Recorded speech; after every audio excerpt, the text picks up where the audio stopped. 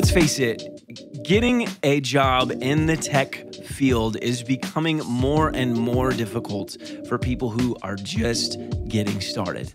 And that doesn't mean that there aren't a lot of great opportunities out there. In fact, some would argue that there are more opportunities than people to fill those opportunities currently today in the US.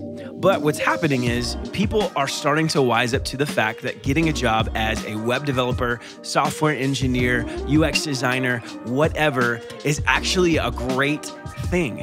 And so the talent pool is rising and people are getting more and more competitive about the skills that they bring to job interviews.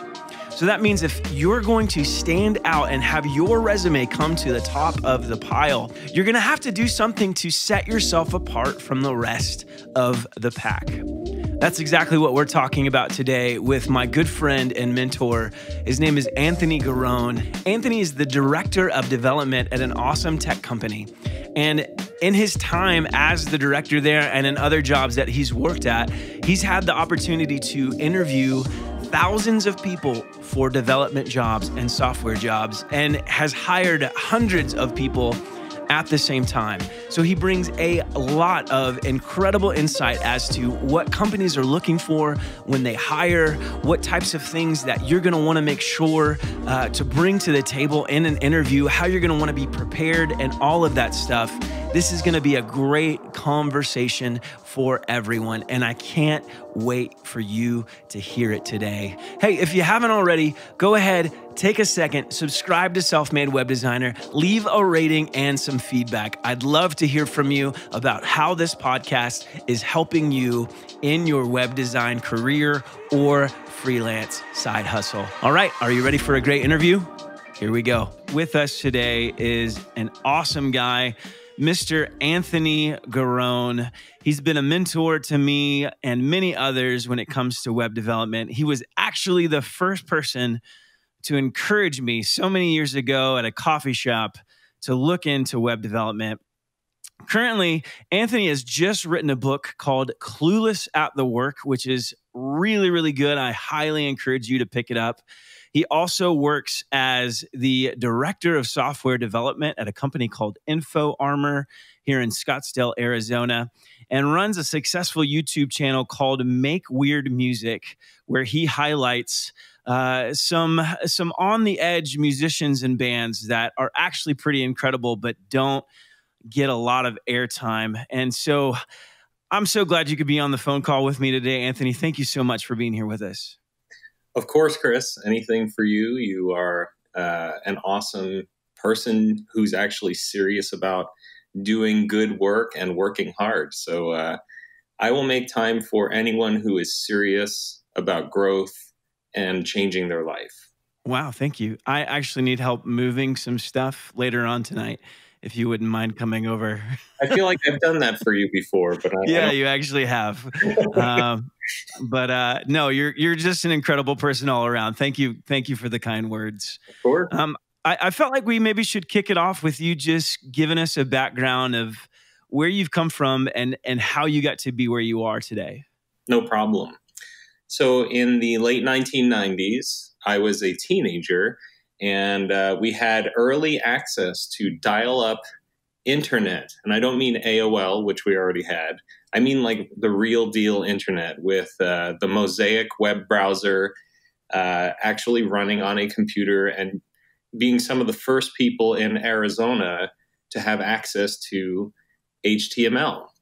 So my dad, he worked in technology and he knew people at Arizona State University, and that's how we got on the internet.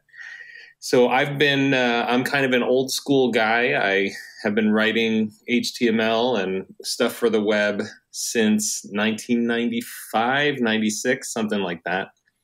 And I went in high school. There was a kid who maybe in 10th or 11th grade, he said, man, my brother just got a job making $75,000 a year, and they bought him a Lexus, a company car, and they're moving him to San Francisco. And I was like, how did he do that? And my friend goes, he studied computer science in college. And I was like, well, I don't know what computer science is, but I'm going to study that. So after high school, I graduated in 2000 and I signed up for computer science at ASU. I did well in high school, so I had a scholarship and everything at ASU, and I had no idea what I was getting into. And about 3 years into my degree program, I just hated it. I could not stand computer science. I didn't know it was like really hardcore math and programming and all that stuff. But in the meantime, I was always doing freelance work on the web, HTML and whatever I could, build. And I got this internship with a guitarist in LA, and his neighbor was a brilliant inventor in computer science. And so after working for the guitarist, I went to work for the inventor at a think tank that he owned. And this is a guy who helped invent RAID arrays, who helped invent, parallel processing. He was in his early 30s when he invented computers that had 64,000 processors in them, to emulate the human brain. He had Richard Feynman working on the computer. He was another level, Yeah, that's crazy. When I was working for him, I had dinner with Jeff Bezos and dinner with Peter Gabriel. It was the weirdest time of my life. But anyway, while I was working for him, I met a guy who showed me PHP and MySQL. And that was in 2003. So my mind was blown at what you could do with a database and actual interactive development through PHP. So from that point on, I was like a LAMP stack developer, hardcore. I looked at content management systems like WordPress and whatever in the early days, and I wanted to write my own. So I just wrote CMSs as a hobby for several years. That's all I did. I mean, you might get obsessed with practicing an instrument. You might get obsessed with sports or something. I was obsessed with writing CMSs. So I cut my teeth on PHP, MySQL, and had jobs in IT. So during the day, I was doing IT, and eventually landed a software development opportunity. I actually created the opportunity at Pearson. I become a manager after a few years. This was around 2010, I think. And I created my own software development team within the operations group at Pearson, and became total full-time developer for a couple of years. And then I ended up running a software development agency. I was on the executive team, helping to run the company, and I managed all of the technical staff. And now after that, after 5 years, I went to InfoArmor, and we write apps in React and a lot of complex back-end services. I've been exposed to running dozens of applications all over the planet. I've done stuff. I've worked on products that get millions of logins a day and make literally millions of dollars per day during peak usage. And then I've worked on stuff that my own stuff that gets, 10, 20 users a day. So startups and everything in between. So yeah, I love tech. I've been doing software dev for a long time, and it's just in my blood by now. Yeah, one of the interesting things you said was, not only did you get a degree in computer software, but you really just did stuff in your free time. And I think what a lot of people assume in getting an education in computer engineering, computer software, web development, whatever, they feel like they're going to come out of college and people are just going to be, signing them up for jobs left and right. And a lot of people find out that's just not true. So talk a little bit about that, about, doing stuff on the side as you had other jobs, learning on your own, and the motivation and how that was helpful for you later along in your career. Yeah. So practice is a huge part of becoming good at anything. And in my book, I talk about, they say practice makes perfect, but that's not true. Perfect practice makes perfect. And to me, in software, perfect practice means building a portfolio of useful things that get better every time you write them. So perfect practice is understanding best practices in the industry, understanding the paradigms of the languages you're using and the infrastructure. I mean, when I was just getting started, there was no cloud, anything. I mean, you were running your own Linux box, and your web server was a physical machine under your desk, or it was in a in a data center or something. Now you can provision serverless, Lambda functions that are just bits of code that execute on demand. So it's a totally different, era than when I started. However, you have to practice. You have to get good. And companies don't want to pay you to get good. They want to pay you because you already are good. I mean, they will pay you for training. They will pay you to get good at something for, study it for a week, maybe 2 weeks. But after those couple of weeks, you're expected to be performing. And chances are new technologies, especially as they're using newer and faster paradigms, you're expected to just be able to start building. The computer science program was great and very helpful for me, not because of what I learned, in the tactical. I learned Java 2. I learned Java, and I learned, C++, and I learned this and that. That stuff wasn't the useful part. It was understanding how to learn in the industry. And with a computer science degree, you get the knowledge of how computers work and how languages work. So it's like being a linguist on a computer. And as any linguist might know, you don't just start speaking French, even if you know Italian and Spanish. There are intricacies you have to learn. You generally understand the construction of languages, but you have to really get into the details of it. So when you are practicing, once you understand the fundamentals of computer programming languages, practice really means understanding the intricacies and nuances of a language, of a technology, of a platform, whatever it is, because you have enough general experience to understand what it's trying to do in the first place. So when you are, or at least for me, as I was growing through all of this, I knew I would have to stay ahead of the curve. And during the day, during the workday, there's not time to be ahead of the curve. You got to get your work done. You got to meet your timelines, your budget, all that stuff. Companies don't care if it's the latest and greatest. They care that it works, that it meets the requirements, that it's on time, that it's on budget, all that stuff. So really, at the night for me, and probably for a lot of people, or early morning, or lunch hour, that's the time to be exploring and experimenting and trying new things, and really getting a taste for what is happening outside of the day-to-day needs of your job. So I would use my nights, weekends, mornings, whatever free time I had, to really understand and level up my game, what was happening in the industry. And obviously, LAMP stack is no longer the paradigm, but for a few years, I ate, slept, breathed LAMP stack. And now you see the best developers eating, sleeping, drinking JavaScript full stack apps, or Python backends, or Java backends, or whatever it is. But it is definitely beyond the 40-hour gig.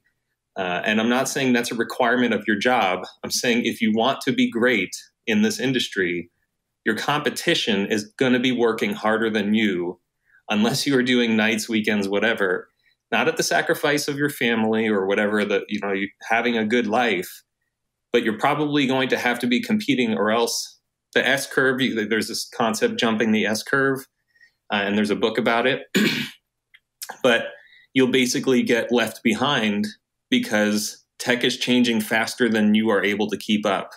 And you go from bleeding edge expert to the person who maintains the modern tech, to the person who maintains the legacy tech, and then the legacy tech is phased out. And if you weren't keeping up on the thing that replaces that, you're out. So yeah, I've been dealing with this since the late 1990s. No one's writing HTML1 anymore. In fact, very few people are even writing HTML in modern web apps. It's JSX in a React app, So everything's changing all the time. And it doesn't need to create anxiety, but you do need to stay on top of it, and you do need to be able to be conversant in modern tech. Yeah, it seems like this industry is one where you kind of almost have to be passionate about it if you're going to stay up to date with it. And that passion can wax and wane across certain seasons. But I think it's important to look at it as you might be sacrificing some night hours, but it's only for a season of time until you catch up, and then you'll have some free time. It's not like you're just going to be forever eating, breathing, sleeping a language, learning it. Like there's an amount of time, and then you grow. Yeah, I think passion is good, but passion is only a piece of the equation. And passion is kind of, they say it's a young man's game or something like that. Following your passion can also wreck you. So I think you have to be more strategic than passionate. And if you are passionate, it's very easy to get tunnel vision. And there's a saying that I believe is very understated, and that is, if you have a hammer, then everything looks like a nail. So once you become passionate about something, your passion becomes the tool that pigeonholes every problem that you look at. And so I think it's good to be passionate, but be passionate about the right things. Otherwise, it's not perfect practice. It's practice makes perfect in a bad way, where you are practicing the bad habits and then you are ingraining bad habits and bad ideologies into your future. And you need to make sure that in the tech industry, you stay open-minded, because if you're the person who in 10 years hates JavaScript, chances are there aren't going to be a whole lot of jobs available for you, because you see JavaScript is like kind of taken over everything, because it's one language where you can write your API endpoints on the back end and run a web server. And then on the front end, you can write really complex applications with beautiful user interactions. So maybe there will be a replacement for JavaScript. I really don't know. But chances are, if you're like a hardcore PHP developer, there are fewer and fewer jobs available, and even fewer if you are a C++ expert, and even fewer if you are a C or COBOL or something like that, So things evolve over time, and you need to make sure that the paradigm that you love and are passionate about doesn't lock you into obsolescence. Yeah, that's a great word. Really big. I'm going to have to try to use that. I only go on podcasts to share big words. It's really... This is your podcast voice. I love it. Something you mentioned to me really early on when I was starting to learn that was really a part of the driving factor for why I worked so hard to learn and to break into the industry and to start freelancing, was that when someone's hiring you, well, at least when you are hiring a person, they're looking a lot less at what kind of credentials you have and a lot more of what you actually have to show for the things that you say you know. Sure. I'd love for you to speak a little bit about that.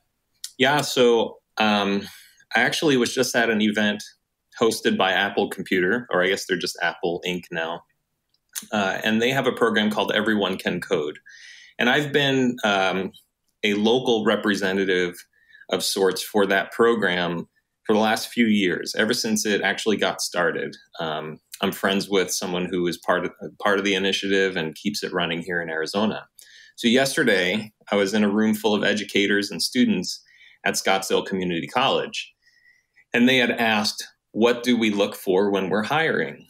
And I have a list here that I'd be happy to go through on the answer from yesterday.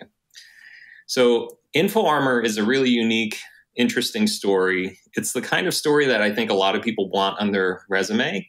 I didn't go to InfoArmor because I knew this story was going to happen. It just kind of happened, and I'm very grateful for it. So when I was hired in October 2018, I'm sorry, March or February, it doesn't matter, early 2018, I was employee number 101. And several months later, we were acquired by Allstate. And at that point, I think we had like 115 employees. And the acquisition was $525 million. So a $500 million acquisition by Allstate of a company nobody had ever heard of in Arizona, selling identity theft protection as an insurance benefit. You know, like you can buy vision insurance, you can buy pet insurance, you can buy short-term and long-term disability. Well, with InfoArmor, through the right insurance broker, you can also buy identity theft insurance. So Allstate saw that as an appealing way to modernize its services, and they bought InfoArmor. And after they bought InfoArmor, they said, we want to scale you to go from at that time we were making 60-some million dollars that year with 100 people. Then last year in 2019, it was much closer to 100 million. So we've had 30 to 40% year over year growth for several years, which is that hockey stick, growth chart that companies love to see. So after the acquisition, we were told we need to hire over 100 new people to scale to do everything we needed to do for 2019. I've personally, before that acquisition, I probably hired, 50 people. But last year, I probably hired 50 people. We had between 5 and 15 people starting every week. Every week. So every week there was a team of people that I had never seen before. I couldn't even remember if I interviewed them because I was interviewing so many people to bring them in to fill roles that were just brand new. So last year was particularly challenging, and I was involved in a lot of interviews. I've probably hired at this point, around 200 people. And I've interviewed thousands of people, that's for sure. Called them up, looked at the resume, all of that stuff. The things that I look for are a portfolio. I want to make sure that they can show the code, like there's proof that they know how to code. I look to see if they've worked on products versus projects. There are a lot of people who get to work on products, and that's a type of code delivery that is unique from or distinct from project delivery. And the expectations and requirements are often pretty different. So if they're a product person, I can get a sense of the kinds of questions I can ask them in an interview. And usually products come with features, and often the bigger the product, the smaller the feature a developer gets to work on. So, for example, I had interviewed a guy who worked at Amazon, and he worked on the share button, like the link that says, it's a little rectangle with the arrow pointing out of it. Like that was his job. Amazon's so big, they can have a product team working on the share button. So anyway, I make sure that they have a portfolio. I make sure that they are self-directed. So what that means is I can make sure that I can be assured that they can work on their own. And this is especially important for a senior level position, especially at a company that's growing rapidly. Like we nearly tripled our size last year. I mean, think about that. We had huge project deliveries, schedules. I had to bring a product to market, and I had to integrate our product with a major client, Sam's Club. And that seemed hard enough. And then our CTO, my friend Anila, she's like, and we need to hire 100 people. I was ready to jump out of the building.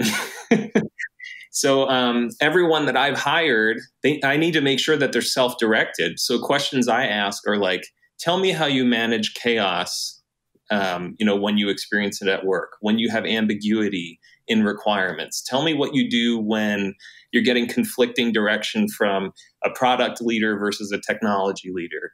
Because a product leader might say, we need this feature to solve this client's problem. And the technology leader is like, if we build that feature, we're going to take on tech debt. So we cannot do that. How do you balance that stuff out?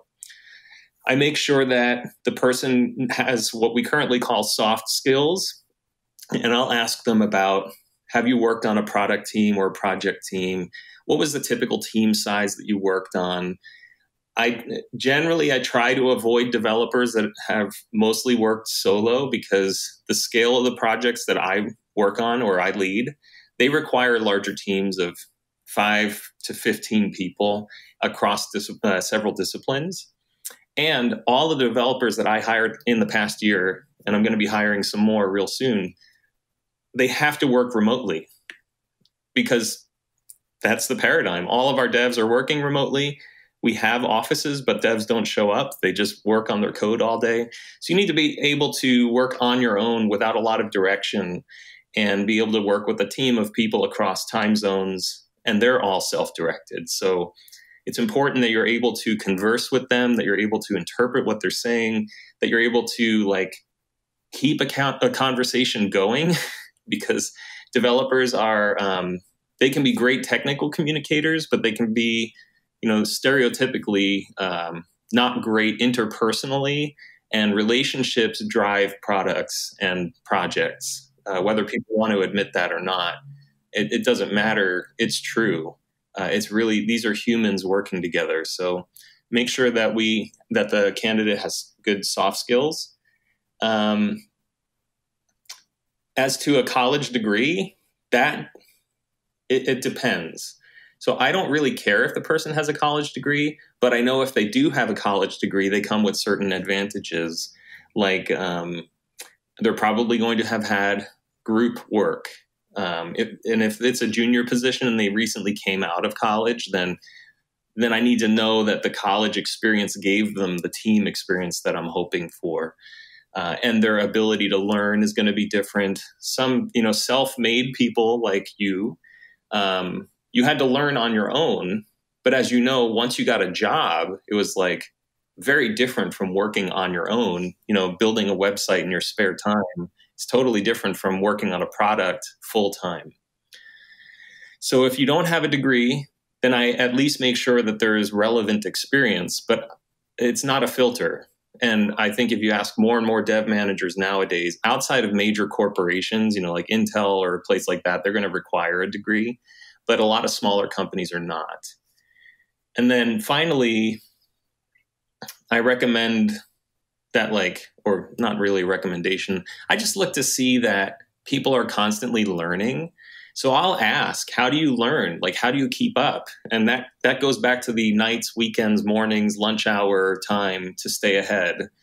If they don't have any sources of learning, and it sounds crazy, but a lot of developers are like, I don't really read anything. I don't go to conferences. I don't go to networking events. I'm not on Twitter, I just show up, I do my job, I read the documentation, If the company wants me to learn, that's on their dime. Okay, there's probably another job for you, but I'm not going to be looking for someone who only learns when they're getting paid. And it's not because I think, companies should abuse their employees and force them to learn on their own time. It's more that interested people will be interested in the work. And the projects I'm often on are ambiguous, complex, aggressive. I need to make sure these are people that are going to, stay up and keep learning. And I also look at their LinkedIn page and see if they have an actual network. If a developer with 10 years of experience has 20 connections on LinkedIn, it either shows that they don't care about LinkedIn, which is fine, but if they're clearly active on LinkedIn, but they have no network, it's kind of like, well, where are the people skills? Why aren't people connecting with this person? So, these are not hard requirements, but these are all indicators of something greater. So that's kind of like a holistic evaluation. And I guess one other thing is I make sure that they are able to speak to anything on their resume that stands out to me as a red flag. I'll often see people who, with 5 years of experience, are seniors. It's like, how did you get to a senior level role with 3 years of software experience? And it's like, well, it was a company of 4 people. Oh, all right. Well, your senior and my senior are 2 very different definitions. So try to work that out. Or if I see they're overstating their involvement in a project or their importance in a project, there's not going to be, I could say something like, oh, well, I led the integration between Sam's Club and InfoArmor. And you might say, well, that sounds like kind of a big thing. If I can't really speak to what it takes for, like, what that sentence actually means, and a lot of people, you know, if they're stretching the truth, they can't speak to it. But if they can speak to it and they're articulate, and this isn't about communication skills, it's about being able to verify the content or the substance behind the content, then I'm like, okay, yeah, this person is not just tooting their own horn, or I guess blowing it. You know, they're actually just saying they were very, very involved. And then when I ask them, it becomes a good conversation during the interview. So I make sure that everything that they say on the resume is true, or as true as I can determine from a conversation. And I make sure that they actually speak to the things on their resume instead of just saying, well, it's on the resume. Like, I don't care if it's on the resume. I can write anything on my resume. And references aren't really checked that often. And I don't look to see that the person definitely has that degree and that they definitely worked at all these places. Like, especially in this industry, there's so much demand for talent. There's a lot that you can get away with. So I just try to make sure that the resume looks truthful. You know, there's a high degree of truthiness. So that's my long answer to your question. Yeah. Well, let's talk about that last point a little bit, because, you know, we see that a lot at Show It as well, where people, you know, they you know, smudge the edges of their experience. And so, you know, our point is we'd rather somebody kind of undersell themselves or speak truthful about their limitations versus try to paint this picture that is maybe even slightly misaccurate, like inaccurate, you know? So would you rather somebody overstate or understate their ability in a job interview or on a resume? Well, the show House MD has a great theme, and that's everybody lies, right? A resume is everyone's social media feed, you know, to an employer. You always try to portray this person that doesn't really exist. And it's kind of like, look how great I am, and look at all this amazing experience I have. And I really am a leader in this space. And here are the numbers behind my work and all that stuff. Like, yeah, that's probably somewhere close to true. I have a very sensitive BS detector when it comes to hiring techie people. And if their resume is like 6 pages long, and it's like there's like 1,000 bullet points under each job, there are certain types of people that do that, and I can tell if they're just being like overly cautious or if they're BSing, you know. When you look at thousands of resumes, you start understanding how people use resumes, especially for software development positions. But software developers typically don't overstate their importance. It's usually other roles where involvement is overstated. I found that most developers, or the most engineering-minded developers, are extremely honest about what they've done, and they can't see the bigger picture of their involvement. So it's usually like, I wrote this many lines of code, or I built this feature, but they're not talking about like the greater product delivery and the purpose of their work on that project or the product. So it's usually very technical and specific. The problems that I start seeing is when you get into the more creative types of developers, like self-made web designers. You'll start seeing like fancy looking resumes, and you'll see like, here's my graph of my capabilities. I'm an 8 out of 10 in JavaScript, and I'm a 9 out of 10 on, you know, like Photoshop. And then I'm like, you know, a lot of this is visually pleasing, and I think they're just trying to give me a marketing brochure and not actually tell me what they're doing. So I have to approach the interview differently. But as far as I've seen, the more you learn, the more you realize you don't know. So anyone who says they're an 8 or a 9 on JavaScript, they're probably lying to themselves. They're not lying to me. You know, they probably think they are 8 or 9 out of 10. They just don't know what they don't know. And the more senior front-end developers I've spoken to that are really awesome at JavaScript, they're always like, I'm probably a 6 or 7.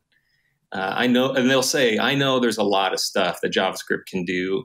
I'm really good at these things, but in the grand scheme of JavaScript, there's a whole lot that I don't know. That's a way more senior answer than, yeah, I'm an 8 out of 10 on JavaScript, for sure, for sure. Yeah, yeah, and that's something in your book that you really tend to highlight. I mean, that's the whole idea, is that we're all clueless, and you know, growing as a person is not becoming more clueless or less clueless. It's about understanding just how clueless you are. Right? Yeah, yeah. It's not that cluelessness is bad. It's that you have to admit that you're clueless. And I mean, I'm sure you've realized, like, the more you've gotten into web development, the more intimidating it is, and the crazier, you know, the possibilities are for what you're able to do. The tech is so powerful now. It's like you're building. There are so many dependencies in your code, and there's a statement. I think it's a philosophical one. It's turtles all the way down. So what that means is, like, it's one turtle stacked on top of another, another, and another, and another. And you're just at the top of a stack of like 100 turtles, and you hope that everything under you is stable and doesn't fall apart.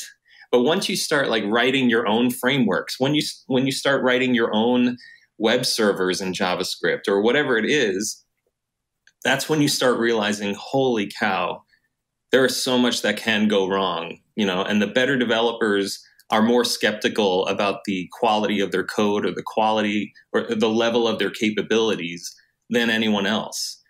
I don't necessarily believe in the Dunning-Kruger effect, but it is something that that's worth understanding. And that's basically, like, the classic example of that is people who are not that good at math. Or if you ask people, how do you think you would do on the math SATs? You know, if you had to go back to your high school math and take the SAT and the math test, how do you think you would do? And the people who didn't get that far in math in high school are like, oh, I'd probably do fine. And the people who got really far in math were like, oh, I would be so bad at it. But those people end up scoring better when they actually take the test than the people who overestimated. And I think it just goes to show the more you know, the more you learn, the less you know. So it's really about awareness of cluelessness. It's not devaluing clueless people or anything like that. I just think we need to be way more sensitive to our own cluelessness, because it's dangerous to believe that you have a clue in the beginning. Right, you know? for sure. And the thing I love about the concept is it's not telling people to not go for it.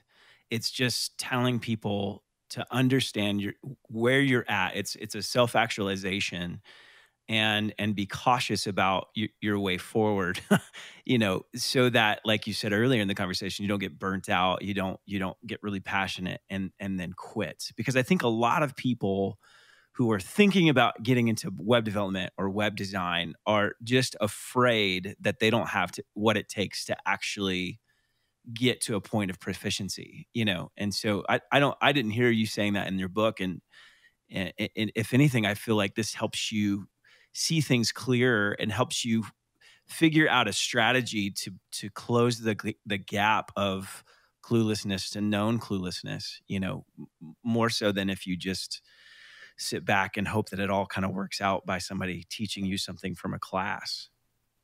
Absolutely. I'm going to hire someone who is aware of their limitations before I hire someone who tells me they have no limitations. And it's because, like I said, once you're exposed to deeper knowledge, then you see how far, how much further you can go in terms of depth and breadth. Like, I've been running this Make Weird Music channel for almost 6 years now. And I built a video studio in my backyard, mostly with my bare hands. And the more I film, the harder it is to get focus right, the harder it is to get the best audio possible, the harder it is to get good lighting, and the harder it is to watch the stuff that I made that I used to be proud of. And that's because I've learned as I go that there are real experts who go super deep in each of these areas. And to be a one-man show is ridiculous. You know, it's the lie that society sells you that you can be a one person anything. Nothing on the planet is done by one person. Nothing. Like your cup of coffee, how many people did it take to get that cup of coffee to you? It's not like one person grew the beans and then, you know, they watered it and all that stuff. The water didn't come from their own source, you know, like someone's got a hose that was made by. So anyway, like there are people who only do focus in the movies. There are people who hold the microphone in the right place. Like these are super specific details in movie production. And I'm not just talking huge budget things. I'm talking like any serious movie crew or film production crew. They have someone who just adjusts the focus knob and keeps people in focus all the time. They have people who hold the microphone in the right place. They have to know who is speaking and when. And for me to imagine that after 6 years that I truly can be a one-person shop is ridiculous. What I've realized is I wish that I had 5 people working with me in the studio at 1 a.m. when I'm trying to shoot this really ridiculous guitar video, you know, because it takes a team. It's not a one-person thing. So that's really where I'm coming from. I don't want to hear how great you are. I want to hear how great you have become at the things that you've gotten great at.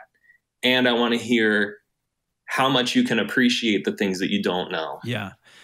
And that's something I think that for a lot of technically minded developers might really struggle with is this idea of soft skills being incredibly important. And I actually just wrote an article about how important it is to network. And I know that in your book, you talk a lot about how you actually practice that skill. It wasn't just like, oh, hey, I should be good at networking. You sought out the skill just as you would seek out any other skill. Yeah, I mean, my wife has asked me if she thinks I'm on the spectrum, you know, if she thinks I have Asperger's. And when I talk about that with other people, they're like, that's ridiculous. You know, you're very conversational when we get together and a dynamic speaker when you're in front of people. But I have to turn that on. That's a knob that has to get cranked. So like when I knew we were going to do this interview, I had to think and prepare myself and say, now's the time to put on this hat where you are a conversational person with things to say that are interesting, that people care about, whatever. Whereas a few years ago, before I really had started crafting this skill, I would just stare at people thinking I'm a really good listener. Like I'm really focusing on what they're saying. And they're like, are you listening? You haven't said anything. I'm like, I'm listening so hard. They think I'm not listening, you know? So, you know, you learn that you've got to hone and manage the things that just don't come natural to you. And networking just doesn't come natural to me. And I think it's hard for anyone who spends a lot of time alone in front of a computer to just naturally be great at networking. I mean, it's easy to fire off a instant message or a text message or a tweet or something like that and believe that you're good at networking, but you don't know that you're good at networking until you're in a room with 30 people you don't know. And the expectation is you're supposed to start talking to people you've never met. You don't know anything about them. You don't know their backgrounds, their biases, their sensitivities. You know, like I'm a white guy in tech. So I go to an event and I'm like, okay, I need to make sure that I don't come across as the typical overbearing, you know, mansplaining, whatever. Even if I don't believe that about myself, I don't know what someone else is going to believe and what sort of, there's that unconscious bias concept. So, you know, that's a skill in and of itself. So going into a room of people you don't know and putting on your networking hat, you just have to realize like everyone is there for a reason. Everyone is insecure about it. Everyone's working on the skill. And it's not about networking. It's about practicing your networking skills. So if I think about it differently like that, then I'm like, okay, cool. This person's here for the same reason I am. And they probably feel just as awkward as I do. And they're probably not even going to notice how awkward I'm feeling because they are feeling so awkward themselves. Especially at technical events, like if it's a room full of software developers, everyone would rather be like, I know I'm generalizing here, but typing on their laptop, looking at their phone, showing a YouTube video, anything that like removes the need to make eye contact and have serious conversation for an extended period of time. So it's definitely a skill. It's definitely something to practice. It definitely doesn't come easy. Yeah, and I love the idea of coming to a place just to practice. Like I'm not sure, there's no real goal. I'm just here to get better at this thing. And you even talk about that. And we've had some clarifying discussions on in the book with interviewing for sport. Like learning the art of being interviewed and promoting yourself, but also being honest about yourself. All the things that we've talked about that are actually a skill that needs to be developed over time. But most people are doing it, if they're job hopping, they do it every year, which is a long time between the 2 points. So there's those things that you've just got to keep practicing and looking at it in that regard. That's right. And if you think that you're good at it, you're probably out of practice. You don't get that many opportunities to interview unless you seek it out. And even for me, I run a YouTube channel where I interview people. I have hired, a couple hundred people. I have interviewed hundreds, if not a couple thousand people. And as soon as I find myself on the other side of the table being interviewed, then it's like, oh, wow, this is different. This is not what I had practiced. So it's definitely a different skill than what someone who interviews a lot of people thinks it is. And that message hit home for me just less than a year ago when we were looking for a new head of QA. And, once an employee at InfoArmor said, hey, I used to work with this guy at a former company. He's really good. And, let's interview him. So we interviewed him. And the guy was one of the worst interviews I've ever experienced. He had like 15, 20 years of experience in the industry as a QA leader, but he couldn't answer basic questions like, and he was also unprepared for the fact that I have people in my network who shared with me that guy's not a good leader. So like I already knew about this person because of having a strong network. And in the meantime, like he was saying to me, well, here's what I did. I did this and this and this and that. And I said, I have people in my network who have told me that it's frustrating to work at that company because of the quality issues. And he couldn't answer. He was like, well, that's because the leadership team did this and the budgeting went like that. And I was like, but you're in charge of quality. Like, what were you doing to manage through those problems? And he kept blaming the problems instead of taking accountability for being a leader in that space. And he thought he was walking into an interview where he had we were going to throw softballs at him because he knew one of the key people, at our company. And the truth is, he said, eventually, I think I broke him down. And he said, you know what, guys? I haven't interviewed in over 10 years. And I know I'm not happy with this performance. And it's really making it clear to me that I'm not the right fit for the job.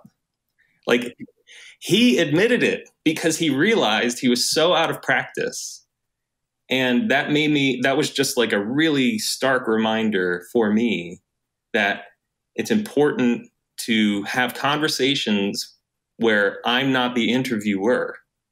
And I need to be able to speak to the things that I do well and be able to answer tough questions, especially if I represent leadership in any particular area of technology. You know, I need to be able to speak to my weaknesses, to the things I don't know, to the limitations that I have, because the higher up I go, the more important those flaws become. And I need to be able to speak to them and still sell myself and what I'm able to do despite them. And I love that idea of ownership, you know, and I think it's so important for everybody, but especially for people who are trying to learn web development or break into web design from kind of a non-traditional route, you know, because if you are placing excuses on the reasons why you're not getting started or not learning or not growing, like you will never see that development come. There's a book by Jon Acuff called Finish. And he talks about how we have these unwritten rules that we place on ourselves. And really all those unwritten rules are excuses as to why something that was completely in our control, we couldn't finish. And some of them are righteous, you know, some of them are like, well, I was, you know, my kid was sick, so I couldn't do that thing that I had promised everybody I was going to do, you know, where, and some of them might even be legitimate, you know, but at the end of the day, you have to, and this is what your book really highlights, you have to look inwardly and say, okay, I am in control of what's happening, and there are things that I can do, you know, despite there being certain limitations. So how can I work around these limitations? Absolutely. And if you represent something, or you need to, if you're like if you are a single point of failure, guess whose fault that is?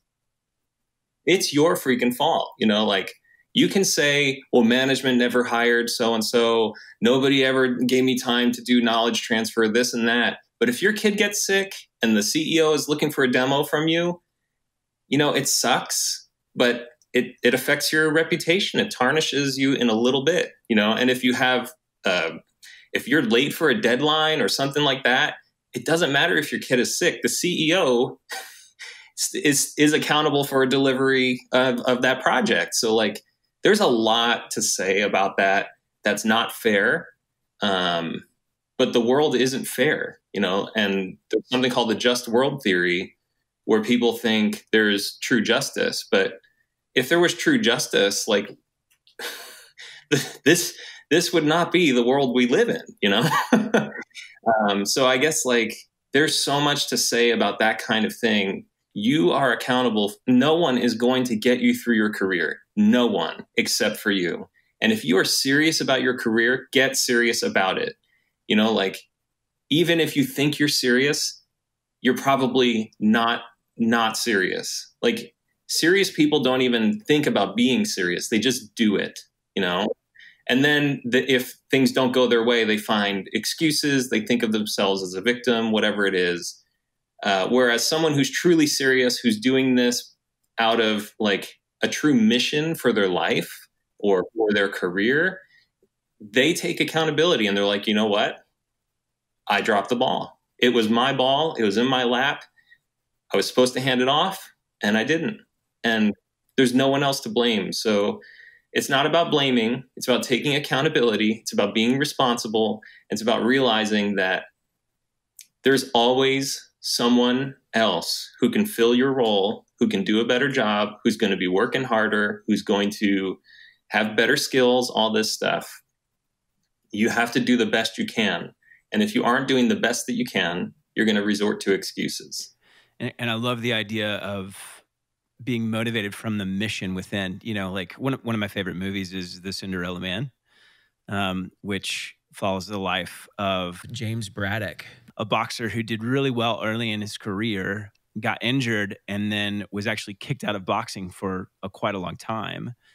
Then came back and became the champion of his weight division. And in the movie, reporters ask him like, "What are you fighting for this time versus last time?" And his response was, "I'm fighting for milk because my family's going hungry." You know, and he, in his mind, he had to do it. Like there was no there was no, I can fail at this, like if it doesn't work out, then I've got to back up, but that alone was enough to go, I'll do whatever it takes. I'll run more. I'll practice more. Right.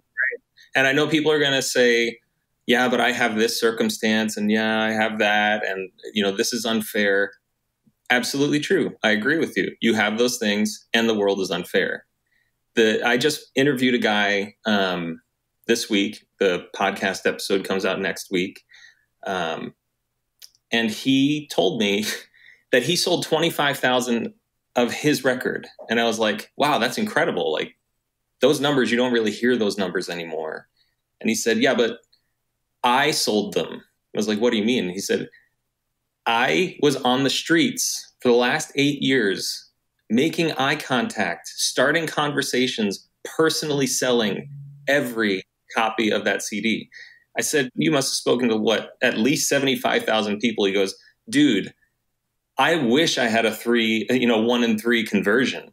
Like, I couldn't even get 1 in 3 people to look at me, much less talk to me and put the headphones on and listen to my CD. That's a person who wants it, right? This guy was good. He quit his full-time job. He recorded a CD. He was not going to give it out for free because he said, I'm not going to devalue my work. And the people who pay for it are actually going to listen to it.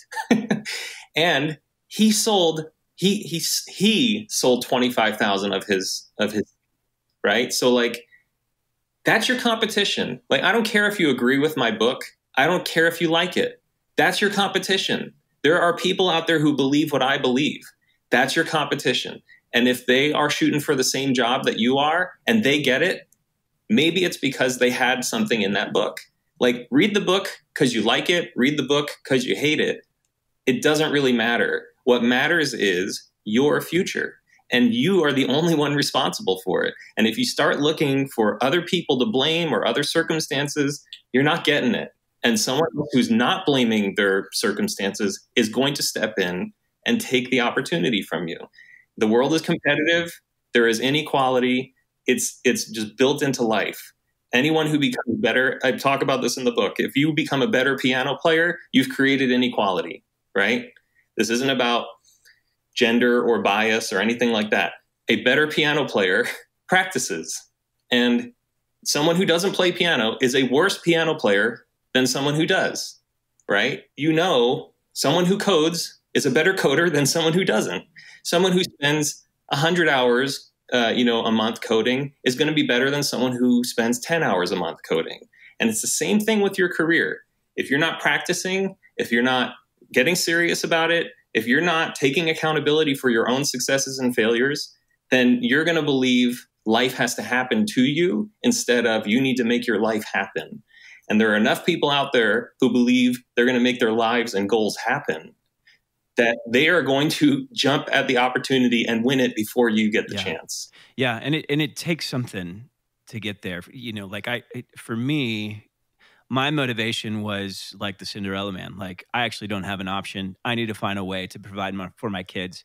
So if I have to stay up all night and go crazy from sleep deprivation, like, I'm going to do that, So there's the have to, because you don't have an option. There's the aspirational, which is like, you so clearly see a picture of the future that you feel like you don't have an option, like you're like, no, I can get there.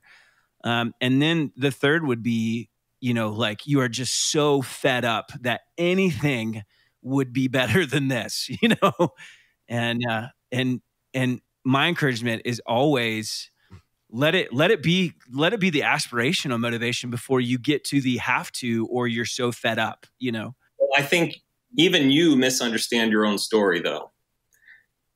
Your story is not about becoming a web designer. Your story is about overcoming momentum, the momentum of your entire life as a musician, as a guy who had a job, as a guy who had a family, who had a level, of comfort, a set income, who had these requirements, and you overcame that.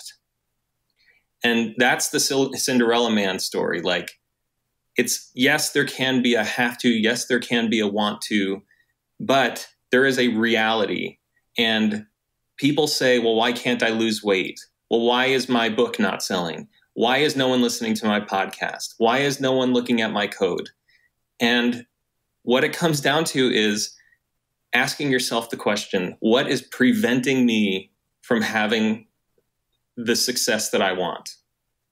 And this comes out of a guy named Kapil Gupta, who is just like this kind of mind-blowing sort of guru. You can find him on Twitter, Kapilgupta, MD. He is a professional coach. He coaches athletes. He coaches, CEOs and very high-performing people. And it's true. Like, you have to ask yourself, what is preventing me from having what I want? People often say, what happened that stopped me from getting what I want? What happened outside of me, instead of how am I preventing myself from getting the thing that I want? And that's your story. You are the guy who said, nothing is going to prevent me from being a web designer. Nothing. Not illness, not divorce, not, obligations to my kids. Nothing is going to stop me from converting from this thing that my whole life led to this other thing that is brand new. It is extremely difficult to get out of the momentum of your past life into this new life. And I'm not trying to say your story is wrong. What I'm saying is there is something deeper to appreciate about becoming a self-made web designer. And that is really overcoming the momentum of decades of patterns of behavior, of comfort, of things that you believe that you needed, that you learned that you didn't need anymore, And I can't even imagine the insecurity you faced before you were starting to make some money as a freelancer, and before you converted to a full-time developer. Can this really work? Is this really going to happen? What if I screw up? The story, it's good that you have these relatable elements, but again, the story is really overcoming decades of beliefs and allowing yourself the open-mindedness to do whatever it took to create the future that you wanted. Well, I feel a lot better about myself right now as a result of this podcast. Well, in my book, I mentioned that people are always asking me, how do you get all this stuff done that you want to get done? And I've been thinking a lot about this, especially reading this Kapil Gupta guy. And it's made me this phrase came to mind today: stop learning and start doing. And I think we can use our insecurity or our ignorance as a crutch that stops us from doing something. And my wife and I have had years of debate about this. Entrepreneurship is really just going out to the world and saying, this is what I am now, pay for it. You may have no relevant experience, but if you take a course on plumbing, I mentioned this in my book as an example. If you take an online course on plumbing, or if you buy a van full of plumbing tools, which one makes you a plumber? Neither of them. Going out and fixing pipes makes you a plumber. It doesn't matter if you have the knowledge. It doesn't matter if you have the tools. When you actually fix a toilet, when you fix a sink, when you stop a leak, then you're a plumber. But having the tools is a virtue signal. It's oh, look at me, and I'm a plumber. If I have a video studio and I don't record videos, am I a video producer, or am I just the guy who has a bunch of equipment? I'm not a video producer until I have videos that people are watching. So it's the same thing with being a self-made web designer. You're not a self-made web designer until you're actually designing web pages and building them, and people are using them. Doesn't matter if you're getting paid or not. If you need the money, then ask for the money. You will get the money because it's a super in-demand field. But don't complain if you're not getting the money and you're not asking for it. And don't give an excuse like, well, my laptop isn't good enough. Right. Yeah. Yeah. There's, if you're truly serious about it, there's 100 ways you can make a web page right now. Amazon, if you go to their AWS stuff, they have their own IDE built into their platform. You don't even need, you can develop a leading web application on an iPhone. There's nothing stopping you from paying literally pennies per month on AWS, or getting everything for free for a year. They have a 1-year free tier on AWS. And all you have to do is actually build. Like, the whole world is available to you, but don't blame anything except for yourself if you're not actually building, because we can't make you build. And just like the guy that I interviewed, he's selling his ebook for $39. And people are like, dude, that's so expensive. And he goes, you know what? I had someone write to me last week who lost 50 pounds reading my book. He didn't lose the pounds reading the book. He lost the pounds doing what's in the book. The value is in the content, not in the medium. It's not in the PDF that he got. The value is in the content and what the reader did with that content. That's where the value is. So you can sit around and say, I don't have a gym membership. I don't have the time. I don't have the energy. But really what it comes down to is you've got to do it. Well, hey, I think that's a great place to end on. Anthony, can you just tell us if somebody's looking for you, where they might be able to find you? Yeah, sure. So my name is Anthony Garone, Garone.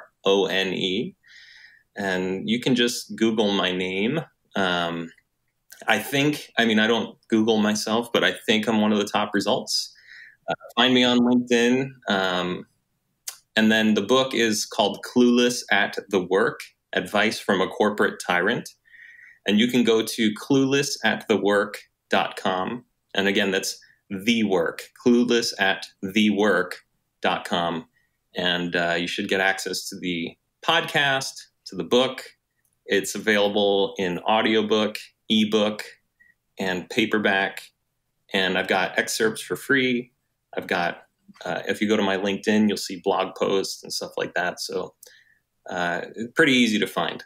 And then makewordmusic.com is the other side of it, my creative outlet. Awesome. Thank you so much, Anthony. Yeah, no problem. Wow, such great insight from Anthony, my friend and my mentor. If you haven't already, I want to encourage you to visit his website, cluelessatthework.com. There you can find out the details about how to purchase his book, Clueless at the Work. I've read it. It's amazing. I've put some of his tips into practice, and I've already seen a difference in my own career and in my life. So I know that it's going to do the same for you. Hey, just want to remind you, if you haven't already, go ahead and subscribe, leave a rating and a comment. I'd love to hear from you guys. But stay tuned, because we've got another episode available right now. You don't have to wait a week. It's ready for you. We're talking to Mr. Davy Jones from the podcast Brands That Book. You are going to benefit from this conversation. We'll see you there.